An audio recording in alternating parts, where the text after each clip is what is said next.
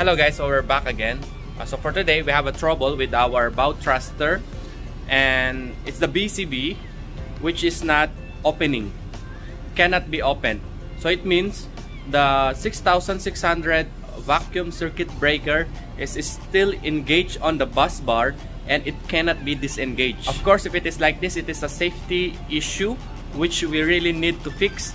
Otherwise, we cannot use the bow thruster during arrival. Company needs to arrange additional tug, which they said will cost around $4,000 to $6,000. So come and join me in this new troubleshooting.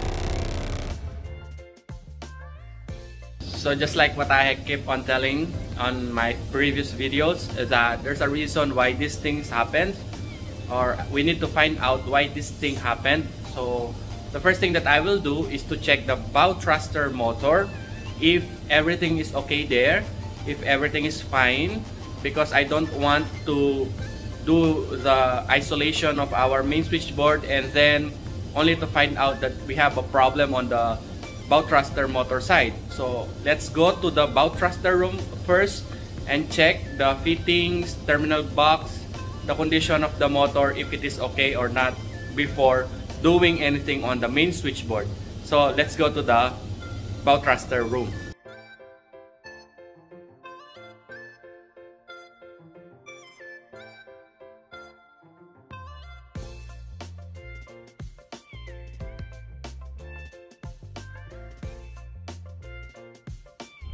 So here's the bow thruster motor. There is no signs of damage and all the fittings are okay, as well as the terminal box.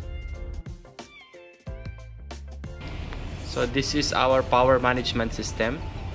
So the plan is we need to isolate this side of the switchboard.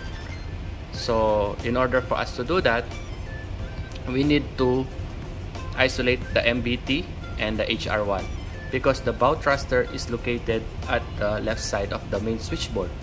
So if we will open this one and open the HR1, then this one will be isolated. Then to be safe, we need to rack out the DG1 and DG2 VCB, and then we will open the transformers for the reefer and rack out the VCB as well, because we don't want high loads once we will put back everything to normal. And then this side, because the VCB cannot be opened, we will open the door in front and manually open the VCB. So in this way, we will not cause blackout on our vessel, but rather the flow of electricity will still be in good condition or in good arrangement, and then this one will be fully isolated. This will be the safest way in opening the front door of our VCB for the bow thruster. Of course, in doing this kind of job, we need to do a permit to work, toolbox meeting, and an SJA. So in rocking out the VCB, I don't need to include it on the video since I already have a separate video on how to rock out the VCB, and I will put the link below. So after discussing to the chief engineer about the plan, we ready the PPE. I need to use the voltage tester as well as this stick in manually opening and closing the VCB. I need to wear now the high voltage suit, so that to keep us safe. Anyways, we are happy that this is available on board. So it means we have extra protection in doing this kind of job.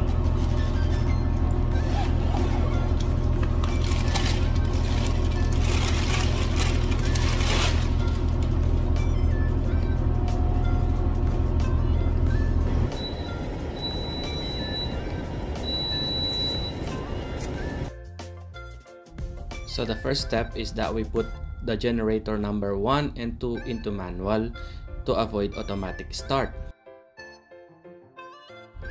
So we also decided to open all the reefer VCVs so that later it will not take bigger load. And then we isolated the two sides of the MSB by opening the MBT. And then we started rocking out all the VCVs, including the generator number 1 and 2.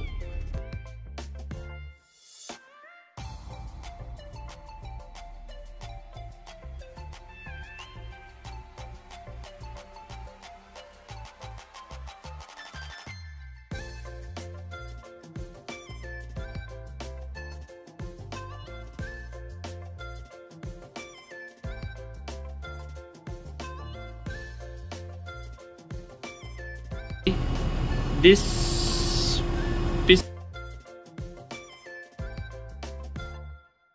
piece of metal, we need to lift it up and then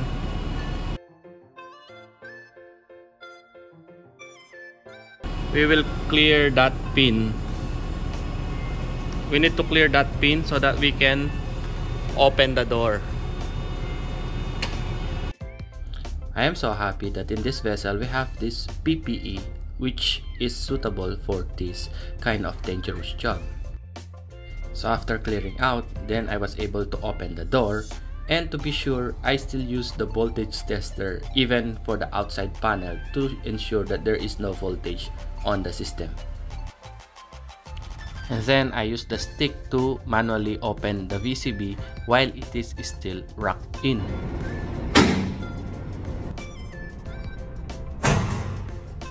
After that, I close the door and then rock out the VCV. Then we discharge the spring and then we open the front panel. Damper also worn out. Pardon? The damper also starting to wear out. Yeah. This one, the rubber on the damper. Yes, yes. But we need just to. So we use the WD-40 in lubricating the mechanical points of the VCB. After that, we put back the VCB.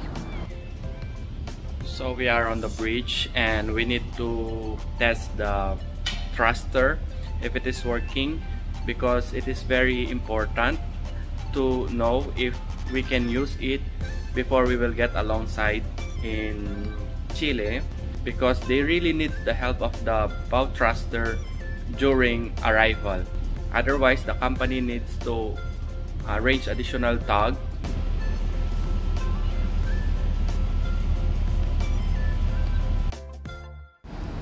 So we are testing the bow thruster, and as you can see, the motor is now running.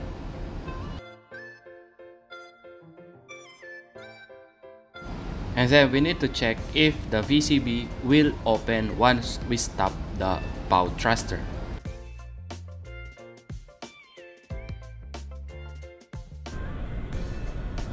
And then, now, the bow thruster VCB can now be opened and closed automatically. As you can see, notice that it is already open. And we tried the VCB to open and close, or we tried the bow thruster if it will work or not, and we tried it twice already, and the VCB is now opening and closing.